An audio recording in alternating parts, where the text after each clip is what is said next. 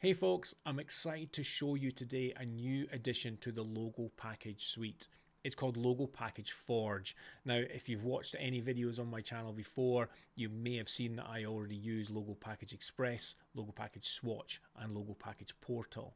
But I'm really excited to do a deep dive today into this new addition because it's going to help you with font choice, font lockups, and also logo layouts. And it's going to help you do it in a much faster time.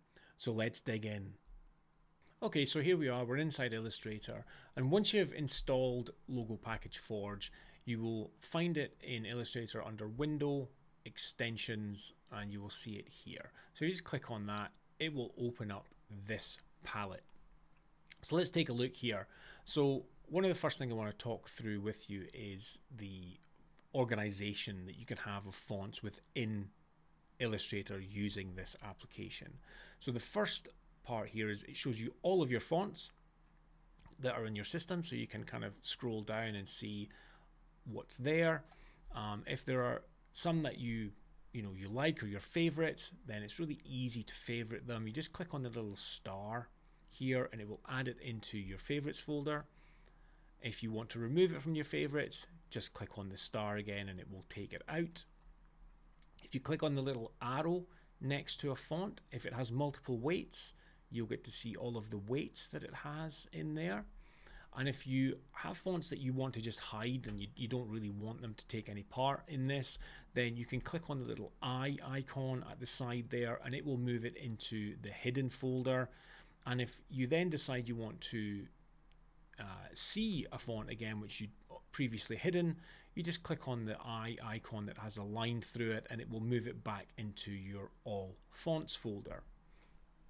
The bit that's really most useful, I think, is the fact that you can create sets. So let's say you have you maybe do a lot of logos for the tech industry or fashion industry, then you can create sets of fonts that you like to use for those specific industries to save you kind of hunting them down each time.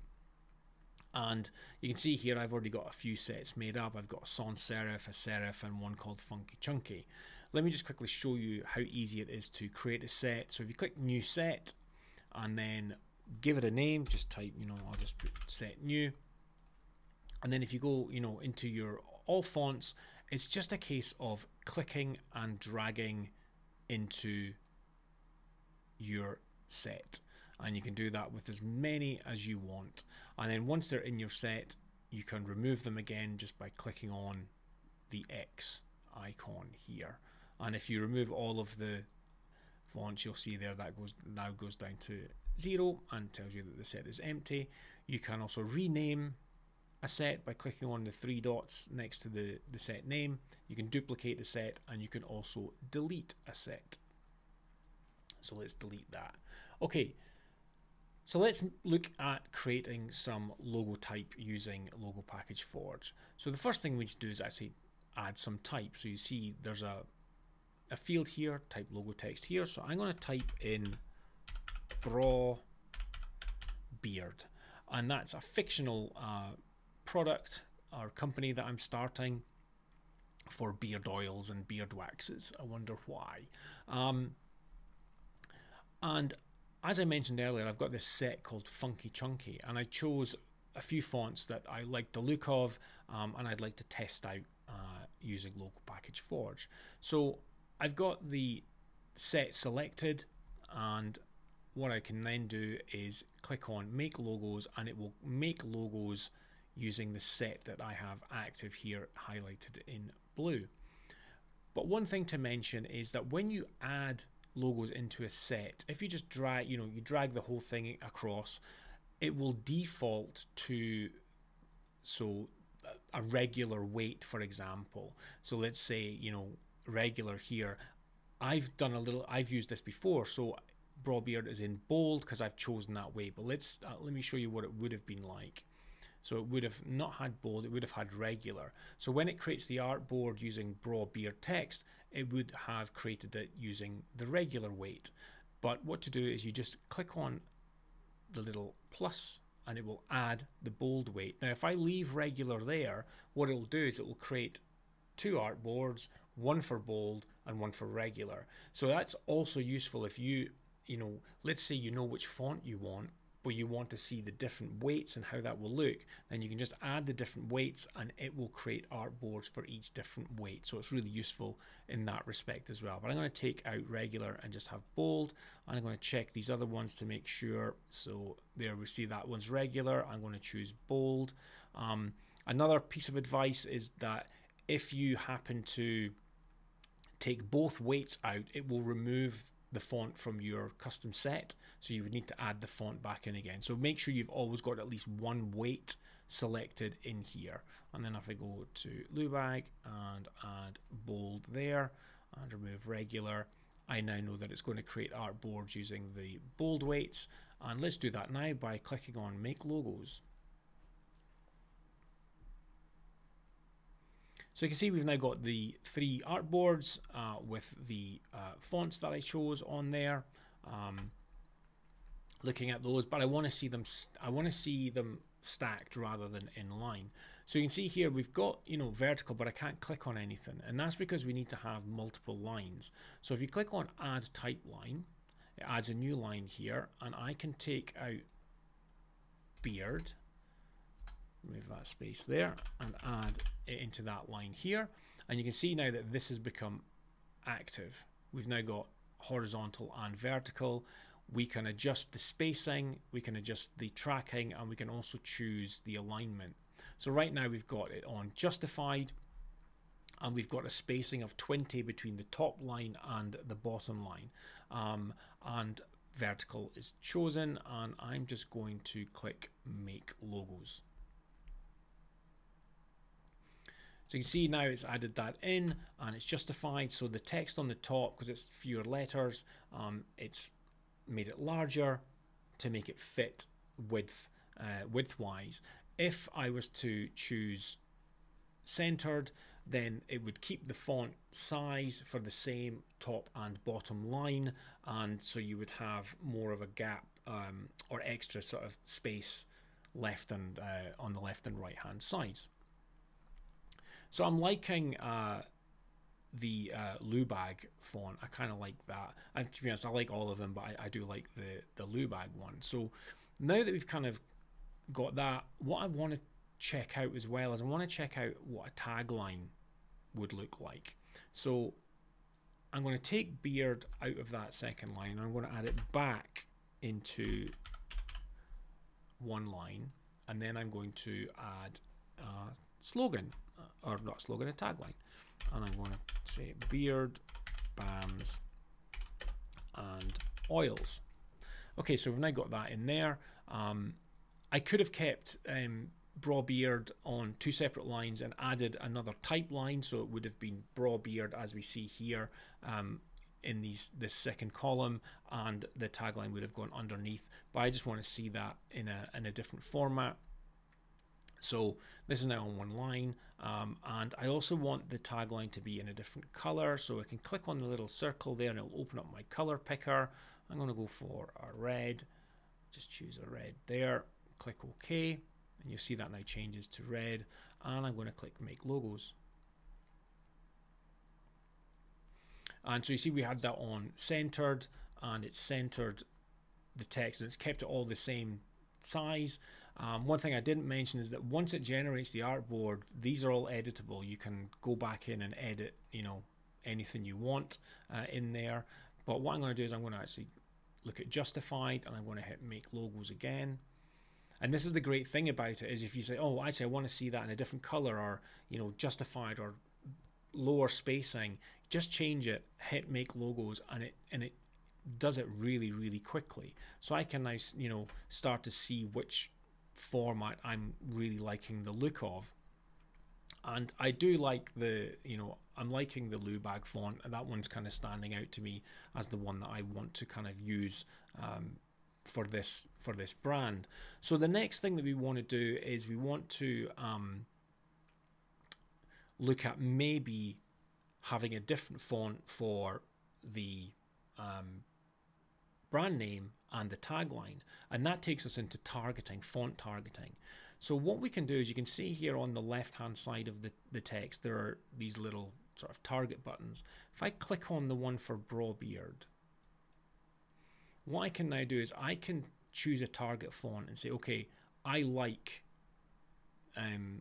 Lubag for Brawbeard, but I want to kind of see what the tagline is going to look like in maybe a different, maybe a sans serif or a serif that's not, part of the custom set that I had.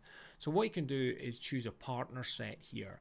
And when I click on this, you'll see that it shows all of the custom sets that I have. So I can choose my sans serif custom set, and I can click Make Logos.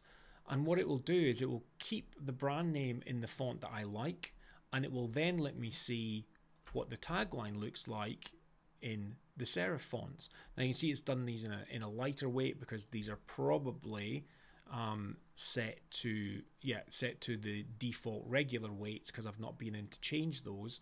But I could go in there and I could add bold, and then I can regenerate these artboards to see how that looks.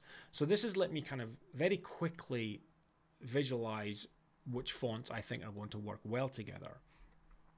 But let's take another step with this, and look at a logo that actually has a symbol. How can we bring that in, into Logo Forge and work with that? So what we want to do is we will go to the logo mark option here, and you can see we've got the set mark button. So what we're going to do is we're going to go to a document that I already have, and I've got a logo set up here for the brand, for Brawbeard, and I can select it and hit set mark. And what that will do is that will add an artboard into the one with the type, so that it can reference that when it's creating more artboards. So if we move this across, and here we've got this T symbol, and that's basically going to show you where the logo placement is going to be. So it's either going to be top, middle, or bottom on the left, or top, middle, or bottom on the right when it's horizontal. Or if I go to vertical, you can see you can choose left, middle, or right, top, or bottom. Below that, you've then got the scaling of the logo. So the scaling is in a percentage of the width of the text. So if you have 100%, it will make it the size, so it's the width of the text. And then we've got the spacing of the logo from the text. So if I just leave these as they are at the moment, and I have that set to top, middle, and if I click Make Logos,